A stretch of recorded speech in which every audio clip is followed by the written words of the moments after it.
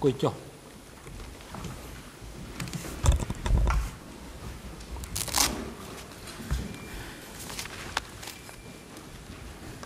អង្គជំនុំជម្រះប្រកាសបន្តកិច្ចដំណើរការនីតិវិធីសកម្មការអង្គជំរះសូមប្រគល់វិធីការទៅក្រមតំណាងសហប្រញ្ញាដើម្បីឡើងធ្វើសេចក្តីតប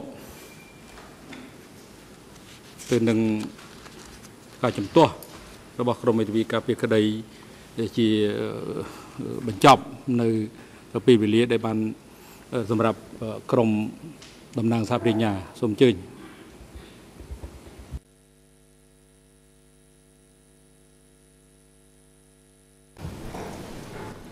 Thank you, Mr. President.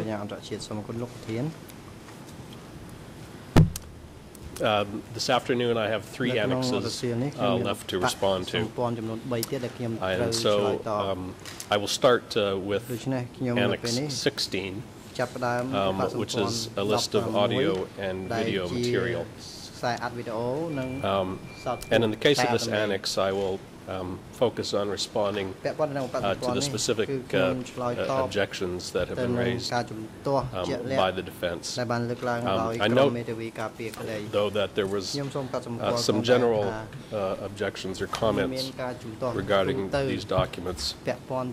An assertion by the Nuon Chea defense that, quote-unquote, authors of these materials should appear in court so that the full context of recorded statements by the accused can be understood. I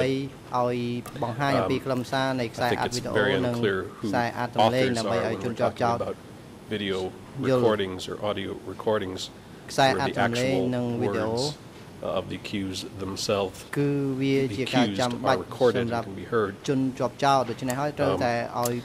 Ingsari defense similarly asserts that if recordings contain quote-unquote witness statements, they should have the right to confront those persons. Now, my colleague yesterday responded to those concepts in general. So I would just note again that this court has already ruled that all authors of materials do not need to appear, and that the issue regarding the use of witness interviews or statements is pending before the chamber.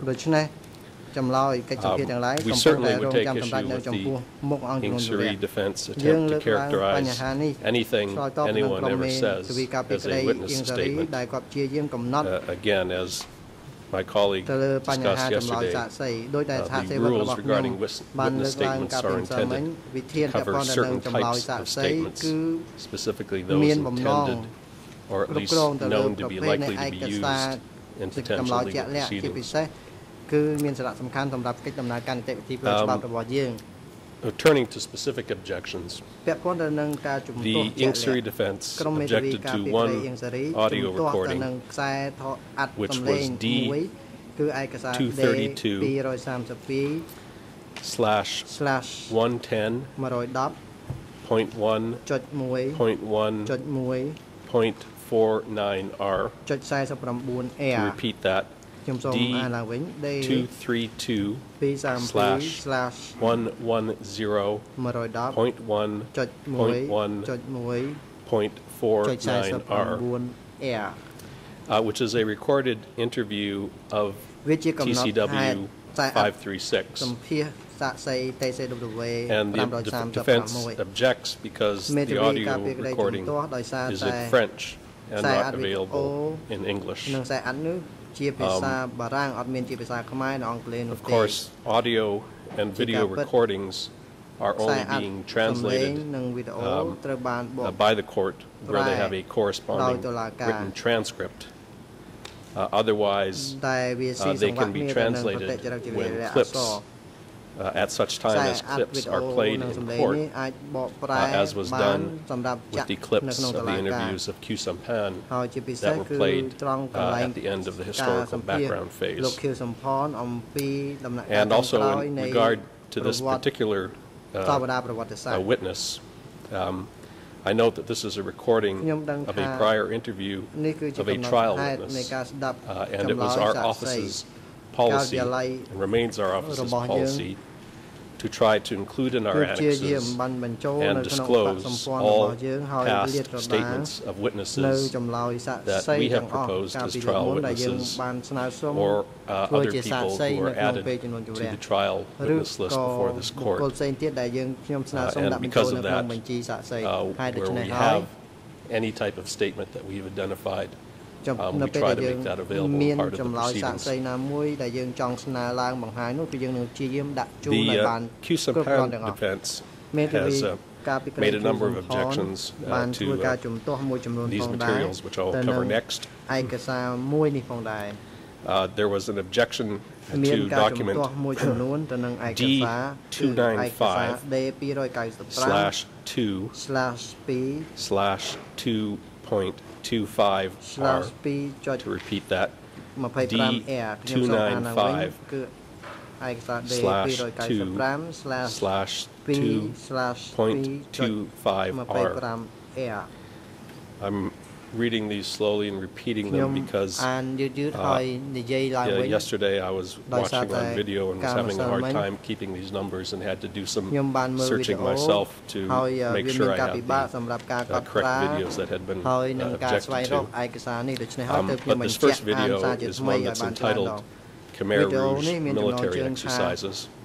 And there was a second video, D295/2/2.56R, D295/2/2.56R, which is a video entitled Khmer Rouge Industry. And the defense objection is that these were not relevant to the first trial.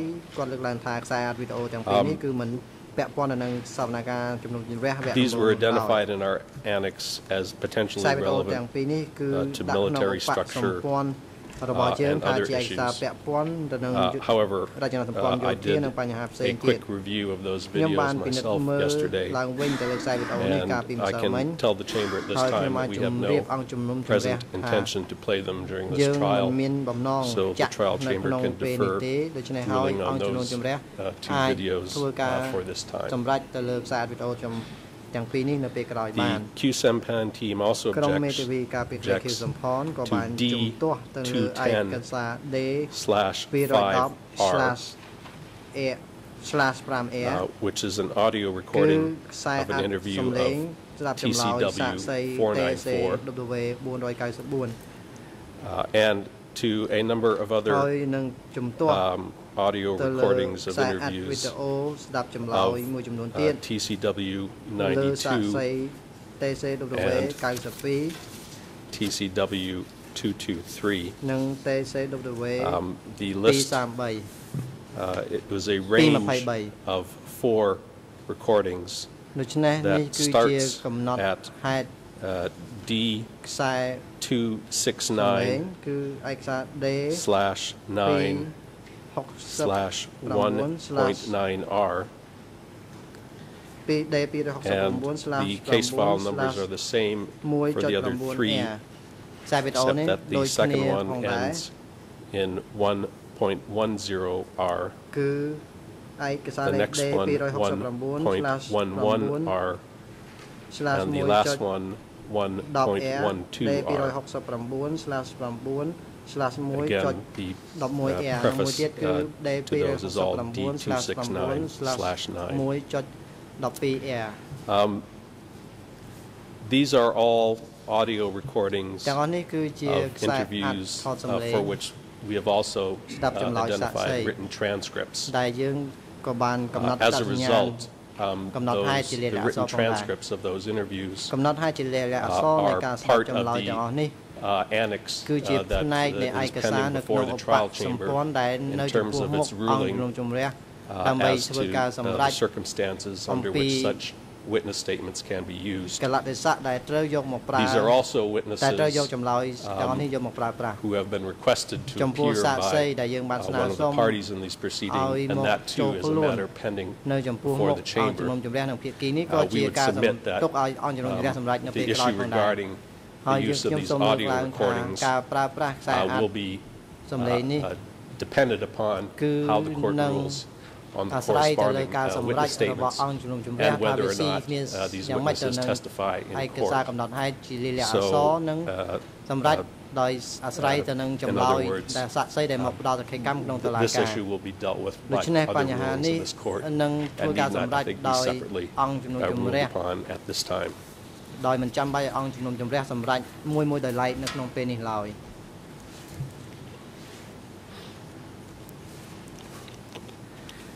The QSAMPAN team also objects to a series of 3 video recordings of interviews of QSAMPAN. Those are case file numbers D313.9R, D313.10R, and D313.11R. And the objection, as I heard it, was on the grounds that the journalist who conducted the interview is unknown. And I'd like the court to just see, there's no need for this to be translated, but to see what this video appears, because I think it will be informative to responding to this objection. So, if the audio, Mr. President, if the audio video booth, we've identified the first of these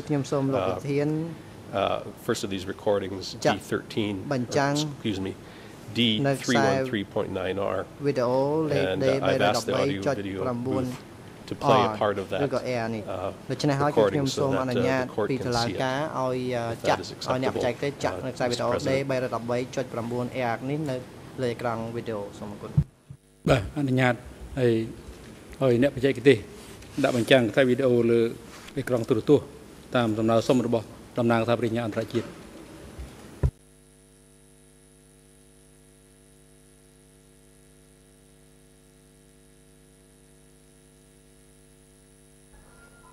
ខ្ញុំឈ្មោះខៀវសំផនឪពុកខ្ញុំឈ្មោះខៀវឡុង ម្ដាយខ្ញុំឈ្មោះប៉ៅគួង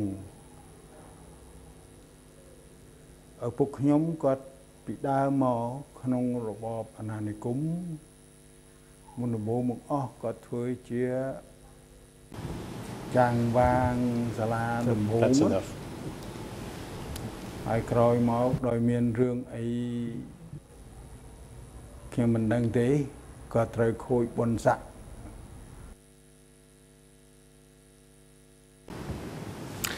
So, Mr. President, I wanted to play part of this, which I watched yesterday, because I heard the Defense Counsel yesterday saying they were not objecting just for the sake of objecting. I don't know who the person was who conducted that interview. There may be only one person in this room who knows that, which is Mr. QSAMPAN himself. But I think it is crystal clear, beyond any question, that the person who is talking in this video is QSAMPAN. And if he wishes to make an assertion that this is a forged video, he's free to do that. I have not heard that assertion, and I think that the video speaks for itself. And this is clearly a prima facie authentic and admissible piece of evidence. I would note, Your Honor, that there are three of these videos. The first is 30 minutes, the second 55 minutes, and the third is 1 hour and 55 minutes. It's unclear to me whether these are the same, part of the same recordings that are presently being transcribed. So I will be looking into that to make sure to see whether or not these recordings, a transcript is created for these recordings, given that these appear to be fairly substantive interviews of the accused. But in terms of admissibility, there simply can be no question that the person talking in that video is QSAMPAN. The QSAMPAN team has also objected to D269/9 /1.13R D269/9/1.13R. And this is a audio recording entitled Cham Interview. The Q Sampan team objects on the basis that it is unclear who was interviewed, who conducted the interview, and under what circumstances. Contrary to that assertion, when I played the tape yesterday, at the very start, the interviewer identifies himself as Dan Dickinson, indicates that he was conducting an interview on the 18th of May, 1985, of 7 Cham witnesses in Seattle. And then the interview proceeds from there. However, again, it looks to me that it is unlikely that this video or this audio recording is likely to be used in this present proceeding. So in response to the objection, I would also inform the court that there is no need for the court to rule on this audio as part of the first trial.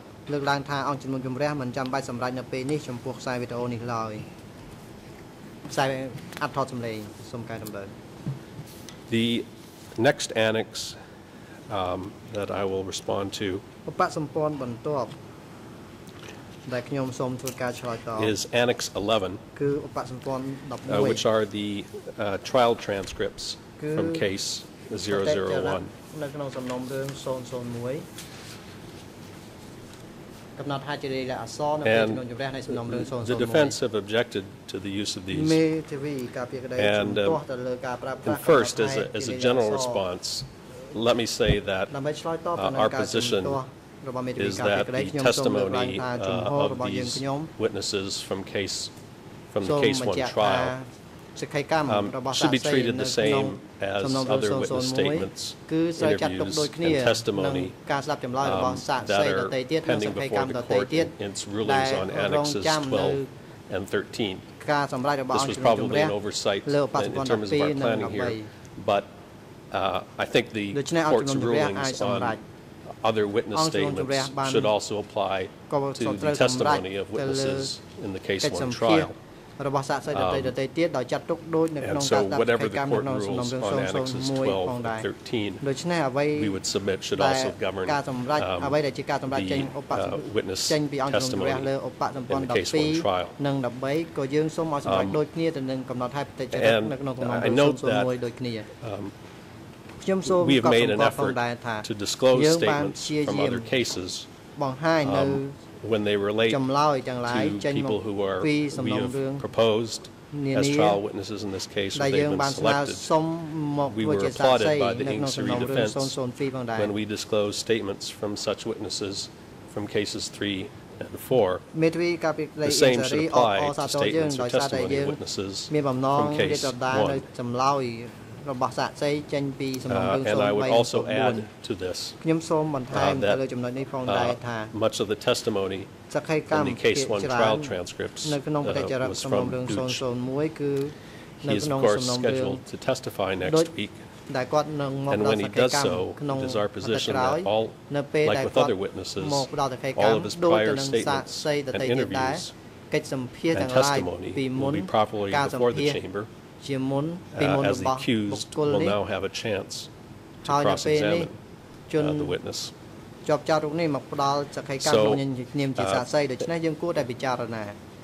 simply put, Annex 11 can be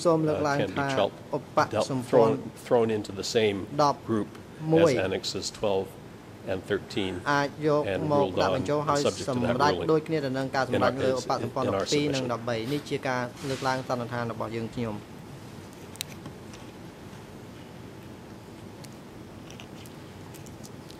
And that brings me to the last annex that I will address today, which is Annex 10, the S21 Confessions. This is an issue that we could talk at length about, I will not do that today. I will endeavor to make a few general comments because I think the issues that relate to the use of these documents in the current trial are somewhat more limited than perhaps issues that will arise in a case that includes S21. The defense objections that were made in the last few days were general objections based on the Torture Convention and relevance. I at least did not hear any objections based on authenticity. I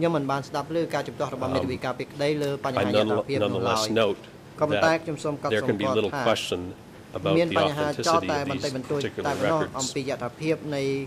As with other documents from S21, there is a fairly consistent structure or format to the documents, as well as thumbprints, repeated initials, signatures, many indicia of authenticity.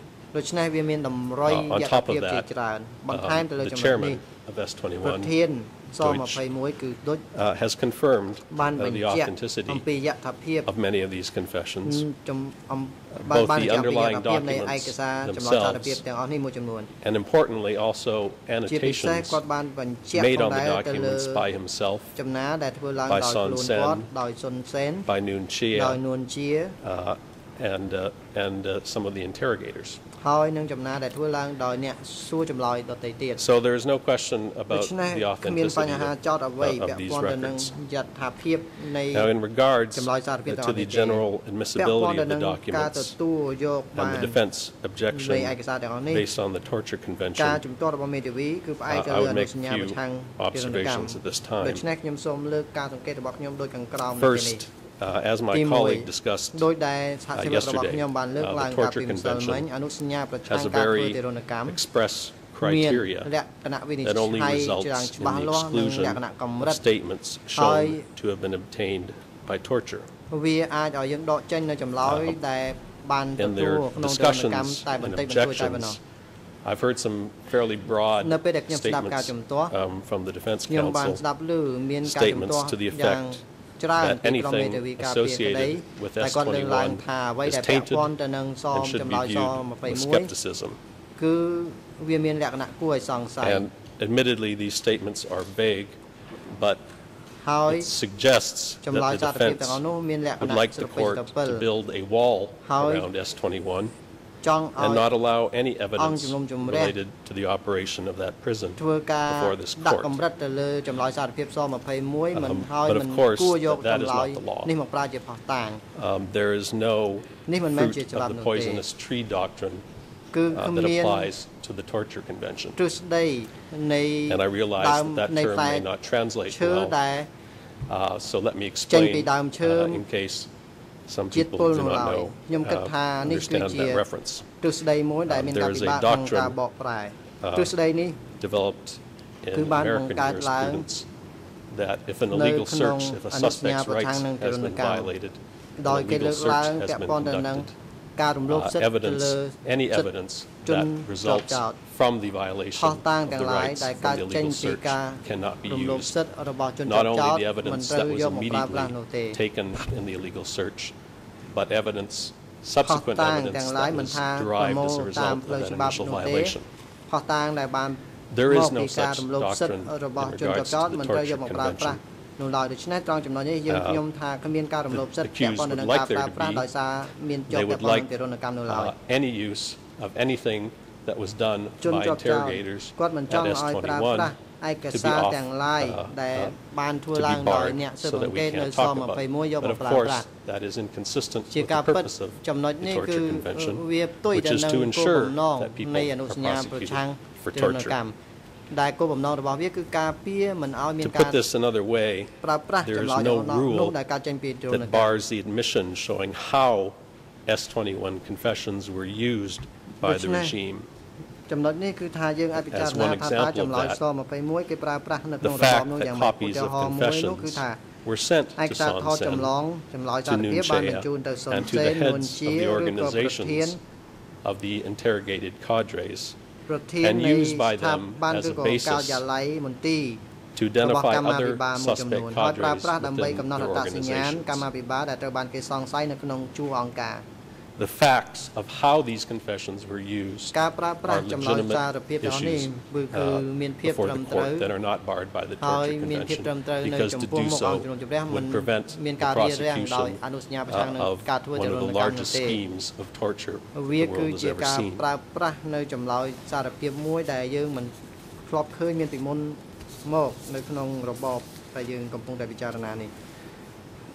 Second general point regarding the Torture Convention is that one of the intended uses of all the documents in this annex is simply to identify the persons who were detained, interrogated, and tortured at S21.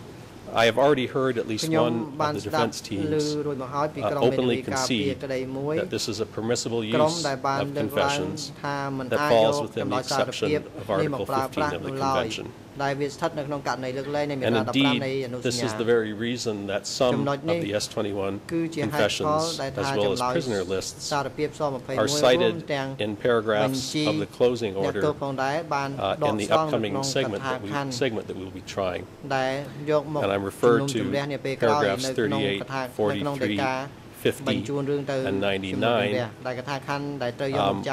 which are paragraphs that talk about the arrests or reference the arrests of members of the Central Committee and party leaders, and cite as evidence of that prisoner lists or confessions from S21 to show that in fact these people were arrested. Because of this fairly simple point, the issue of admissibility in regards to S21 confessions, we submit, is a relatively easy one, as no one has disputed that these confessions are at least admissible for that purpose of identifying the persons who were detained at S21. And we would submit, Your Honors, that the real issue that is before you will not be admissibility of these documents, but rather the permissible uses of the documents. And I will address the other possible uses of the S21 confession records as part of my explanation of the other bases on which these documents are relevant in this case. Before doing that, one last general comment I would like to make regarding the application of the Torture Convention relates to the different types of documents that are contained within the S21 confession files that are part of this annex. It is very important for the Chamber to understand that these files often contain much more than just the signed confession of the S21 detainee. In fact, it would be more accurate to describe these documents as the entire files maintained by S21 relating to individual prisoners. So the documents that are listed on this annex often include, in addition to the actual confessions, notes exchanged between the interrogators and Deutsch, and reports from the interrogators to Deutsch and his superiors describing the process of how the detainee was interrogated, whether or not torture was used, their assessment of the information obtained, and other matters. These other documents are not statements of the detainee. They are not statements that were obtained by torture. They are communications either between the cadres in S21 or communications in which S21 cadres are reporting to the higher level on what was going on in the prison. As such, there is no basis for them to be excluded by the Torture Convention. Now, I recognize that a lot of these documents will be much more important when we get to a trial regarding the torture and crimes that were committed at S21. There are frequent these reports that were prepared by the interrogators and often sent to the superiors, to Deutsch superiors, often describe in detail the use of torture and other matters. But there is other information that sometimes appear in these that will also be important to these proceedings, and that is why it is important to understand that these documents are more than just confessions from the detainee. Now, proceeding to relevance, there are a number of reasons as to why the S21 confessions are relevant to the current proceedings, in addition to the matter I've already discussed, which is, as with the S21 biographies, as with the S21 prisoner records, they are a way to identify the persons who were detained at S21. And that list is a very reflective list that shows the organizational structure of the regime because of the fact that prisoners came from all different organizations. But in addition to that basic use, there are a number, at least 3 other uses that I will briefly touch upon of these S21 confessions that are relevant to the current proceedings.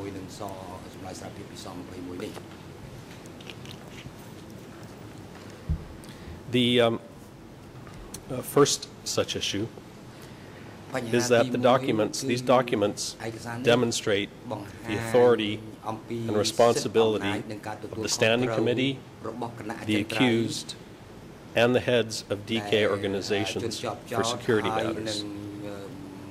The authority structure of the regime and what were the relevant respective authorities of the Standing Committee, heads of ministries, heads of zones, is part of the upcoming segment of this trial. What do the S21 confession files tell us about that issue? Well, quite a lot, actually. Starting with something that I think most people are familiar with, which is that the cover pages of these confessions are frequently and usually annotated, typically in handwriting, in either Deutsch's handwriting, Son Sen's handwriting, and sometimes Nuon Chea's handwriting, with annotations indicating who the confessions were sent to. We have identified so far at least 26 confessions that have an annotation written by either Deutsch or Son Sen indicating that the confession was sent to Nuon Chea. I will not list those 26 confessions at this time, but when we get certainly as part of the proceedings, some of them will be presented, and when we get to the conclusion and are asked to the stage where we are to present important documents, we will certainly submit the entire list to you at this time, but I will spare you at this time from me reading into the record the list of 26 documents. There are an additional number of confessions so far in which Deutsch has identified the handwriting as that of Nuon Chea.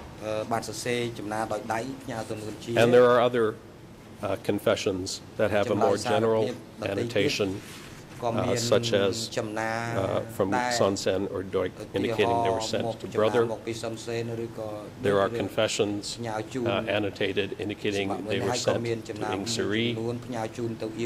And there are many confessions that also have annotations indicating they were sent to, for example, the Northwest Zone secretary, if it was a confession of a cadre from that zone. to the head of a military division, if it was a cadre from that division, and so on. In other words, as Deutsch has testified, it was the standard practice to send a copy of the confession to the head of the organization. The fact that this process occurred tells us and shows to us who it was that had the authority in relation to ultimately deciding on arrests and what were the responsibilities of the relative organizations in democratic Kampuchea and what was the responsibility of the accused. As I noted this morning, in the next trial segment, the issue is the military structure and the roles of the accused in relation to military security matters. In addition to the annotations showing who the responsible leaders of democratic Kampuchea who received these confessions, there are also significant statements in some of the documents extraneous to the confessions that I mentioned. So, for example,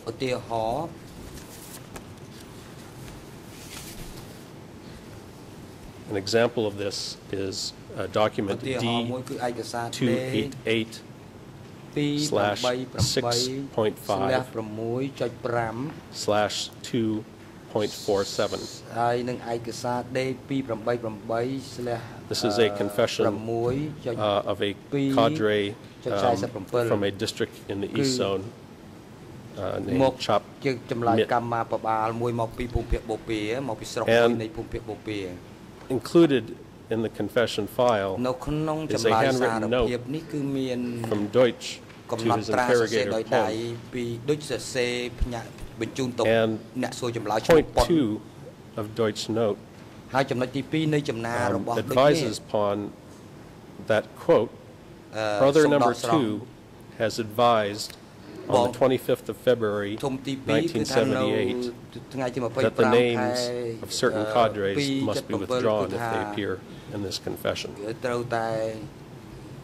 And there is a list of various leaders of sectors and military divisions from the East Zone.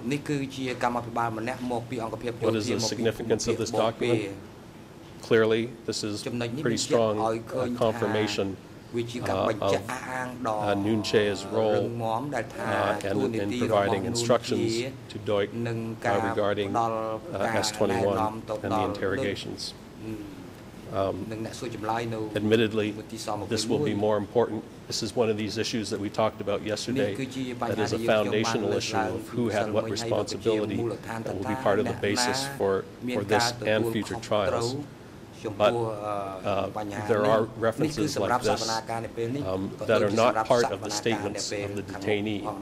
This is a statement by Deutsch, so there is no argument that this could be barred by the Torture Convention, and it's a contemporaneous statement that very clearly shows Nuon Chea's role in these matters.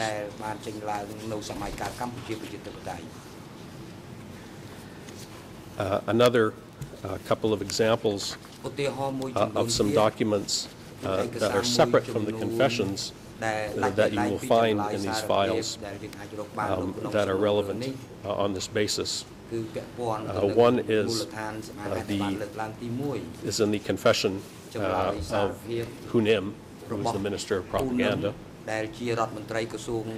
And one of the initial documents that's found in this IS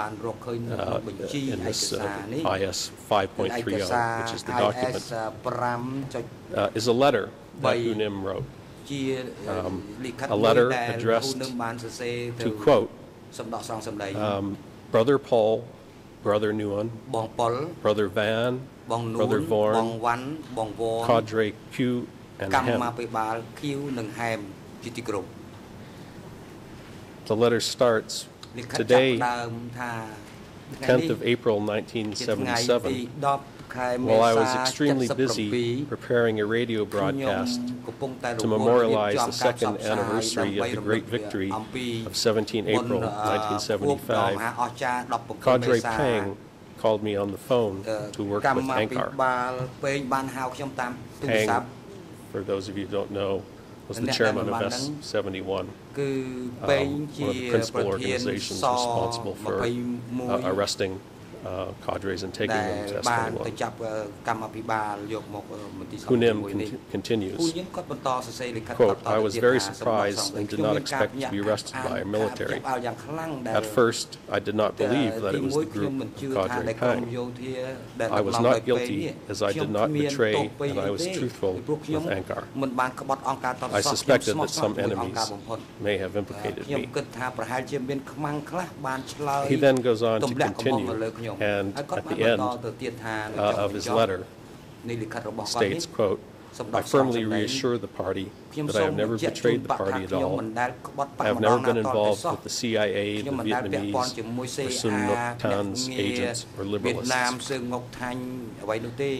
Now again, this is a document, as indicated at the outset, that was written by Hunim at the time he was arrested, a letter he sent to the people that he understood as a Ministry of Propaganda to be responsible for his arrest. And the people he addressed this letter to, saying, why are you arresting me? I'm not a traitor.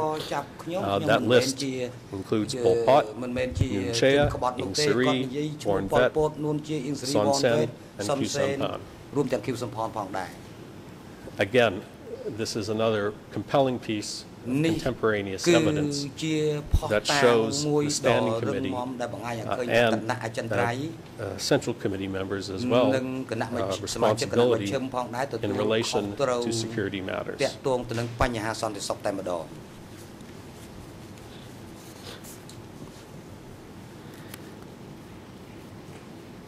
A similar type of document is found in the confession file of the Minister of Agriculture, Chae Swan, alias Non Swan. This is document IS 5.69.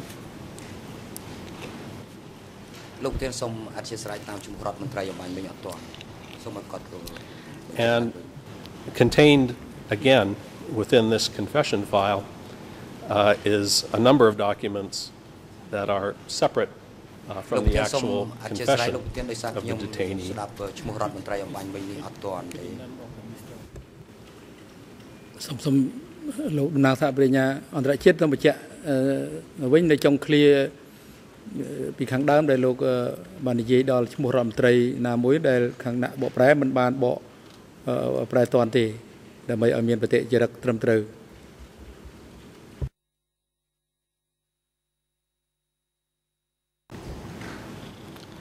Yes, the detainee was the Minister of Agriculture, and the name Chae Swan, let me spell first the family name C-H-E-Y, and then S-U-O-N, alias Non Swan, N-O-N, and second name S-U-O-N. And contained within IS 5.69 is a number of documents that are separate from the actual confession, including a letter or note that was sent from the interrogator, Interrogator Pon, again, on the 15th of November 1976. He wrote a several-page letter or note to the detainee, and one of the initial statements at the very start of this letter indicates that his detention was a matter that had been decided by the Standing Committee of the party.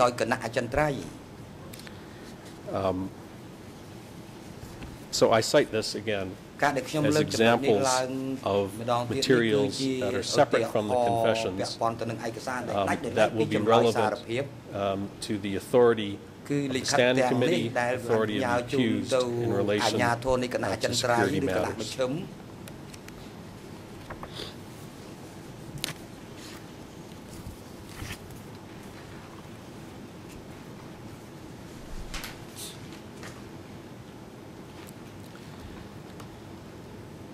I have touched upon this already, but a second area or issue in these proceedings that these confessions are relevant to is that the annotations themselves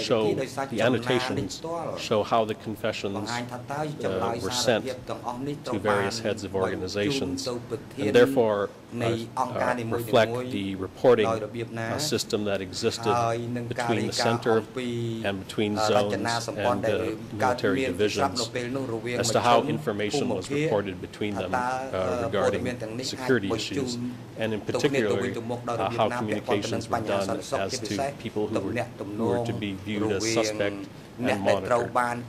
And a principal way that was done was through the communication of the S-21 confessions, in particular the lists of implicated cadres. So these documents also have relevance to the communication structure and how information was reported in the regime. And the last area, or way in which these documents are relevant, concerns an issue that is part of the next phase of the trial, and that is paragraph 112 of the closing order. This is a section of the closing order that deals with communications, and it deals with various entities, communication organizations within the Ministry of Propaganda, one of which was the DK radio system. And there's been a lot of discussion already about the DK radio broadcasts that were captured by FIBIS, also captured by the BBC summary world of broadcasts. We've seen a number of those documents. But in paragraph 112 of the closing order, which is part of the next segment,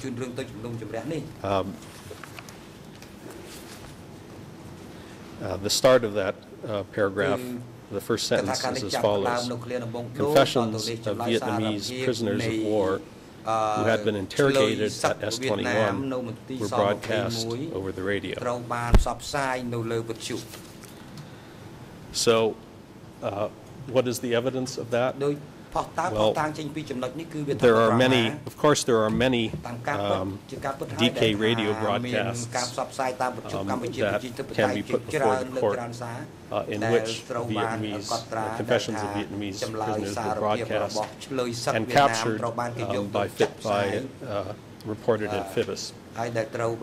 But we have identified, been able to match up 4 of those radio broadcasts to actual S-21 confessions that we have in files, so that the court can see that what was broadcast on the Democratic Kampuchea responds exactly to the confession that was found years later at Chul Slang. This is significant for quite a few reasons. First of all, purely in terms of the reliability of the FIBIS reports. This is pretty good corroboration that when FIBIS reported matters that were broadcast on the Democratic Kampuchea radio, they got it right. You can follow the FIBIS report and see how it matches paragraph by paragraph with the confession from S-21. So there is a significance to these documents to corroborate the accuracy of FIBIS records, which is something we've talked a lot about in this proceeding, so it's an important issue. But even beyond that, more than that, the fact that the radio station at the Ministry of Propaganda was broadcasting word-for-word confessions that came from S-21 is a very important fact, as it shows organized control of this process by the leaders. Obviously, it took directives from fairly senior people for confessions to get from Dush's organization at S21 over to a radio broadcasting office that was part of the Ministry of Propaganda. So I will give you some of the documents that we've been able to match the DK radio broadcast of a confession to an actual confession that was found at S21, so that the court has that information as part of its record. But the reason I'm bringing this up now is simply that this is one more use of S21 confessions that fits within the issues that are about to be tried by this court. So let me give to you the 4 examples that we found. D108/50/1.40 contains is the Phoebus report of a 12 June 1978 broadcast by the Phnom Penh Domestic Service, which was the DK radio operation, of the confession of a Vietnamese spy, Tran Ngoc Tung, which confession was dated 9th of June 1978.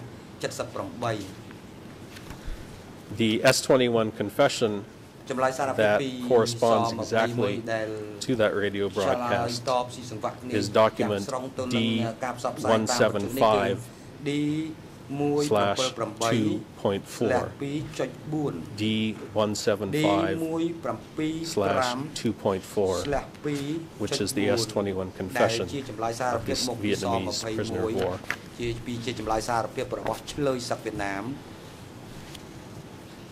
The second example, the DK radio broadcast is contained in D108/50/1.29. That's D108/50/1.29. It is the report, and it contains a report broadcast on the 10th of April 1978 of a confession of Vinh Minh Chau that was made on the 3rd of April 1978. And I think that this is part of a large, one of the monthly Phoebus reports. So let me give the specific year-end pages for this one. They are English 00168-793 to 168-794. French ERN 00316-464 through 316-465. And Khmer ERN 00225-342 through 225-345. And the S21 confession, which again corresponds exactly to what was broadcast over the radio by the Ministry of Propaganda, is a document that was identified as a new document in our July or April filing. It is ERN 00233-921 through 233-923 in English. In Khmer, the relevant the pages are ERN 000529223 through 0005293 And I think the French translation of this is still pending. And just to clarify, this was a document that we disclosed as part of our original document lists back at the start of or in April of last year, a year ago, before the start of trial. So when we listed these documents in the annex as new, it was simply because these documents did not have case file numbers. These should be distinguished from documents that are subject to the higher standards as new documents introduced after the start of trial. So I want to make sure that that clarification that is clear, because I know this is an issue that has come up. And very quickly, the other two examples, document D108/28.262. That's D108/28.262. This is a BBC broadcast summarizing the broadcast of a confession from the DK radio and of an individual named Vong Nok Sun. And the corresponding S21 confession that we have identified is document D175/2.5. That's D175/2.5. And the last example, the radio broadcast is document IS12.29, which specifically relates to a broadcast on the 21st of April, 1978, of a confession by a Vietnamese female, Vo Thi Thuy. And the matching S21 confession that was found at Tool Slang is document D108/9.2. D108/9.2. So, just to conclude, this is another the last of my examples of other relevant uses of the S21 confessions for purposes of these trial proceedings. That concludes my comments on these annexes. I think we've now addressed all the annexes that were subject to these proceedings. So I appreciate the time and we have concluded our comments at this time. បាទអរគុណតំណាងសាធារណអន្តរជាតិហើយពេលចូលមកវិញគឺដល់វេទិកាសហមេធាវីនៅមុខតំណាងដើមរដ្ឋនេះដែលមានឱកាសធ្វើសេចក្តីឆ្លើយតបទៅនឹងសេចក្តីជំទាស់របស់ក្រមមេធាវីការពីក្តីទាំង3ក្រុមប៉ុន្តែឥឡូវនេះយើងដល់ពេលសំលមមនឹងសម្រាប់ហើយអង្គព្រះប្រកាសសម្រាប់20នាទីចាប់ពេលពីនេះតទៅរហូតដល់ម៉ោង3:10នាទីសូមអញ្ជើញចូលវិញដើម្បីបន្តកិច្ចដំណើរការសកម្មភាព